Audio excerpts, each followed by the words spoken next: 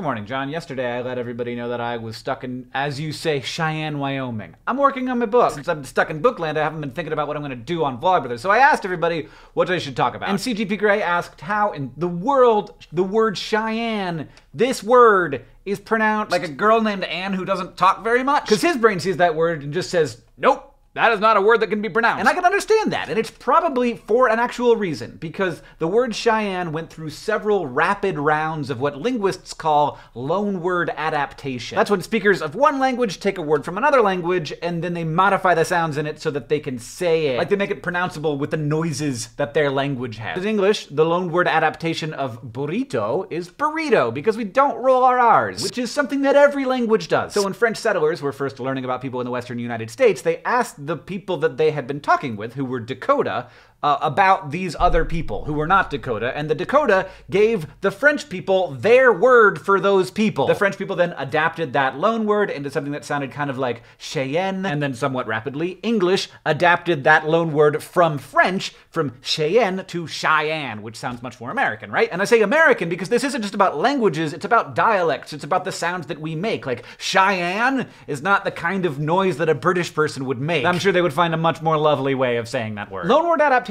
isn't a sign of disrespect for a language. It's a sign that we need this word and we can't say it with the noises that you make because we don't have those noises. Anyway, this video is about stress and how to deal with it.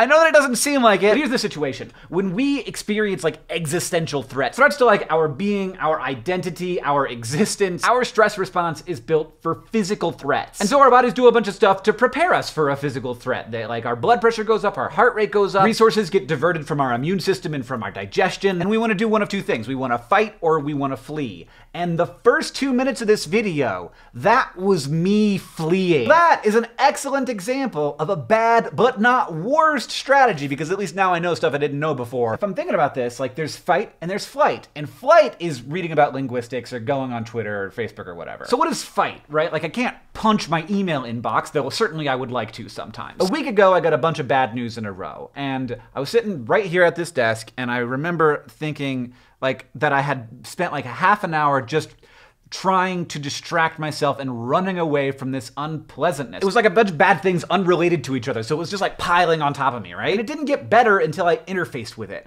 And that might be thinking about it, or writing an email, or talking to somebody about it, but dealing with it, letting it be in my life. That's the fight. It's remarkable, kind of, but thinking about the unpleasantness makes the unpleasantness so much less unpleasant. But because it is unpleasant, you don't want to do it at all. And then I sent a bunch of emails, and the fight was over, and I had dealt with it, and I was through it, and I wasn't stressed out anymore, and I could play with my baby and be happy. I know this isn't always possible.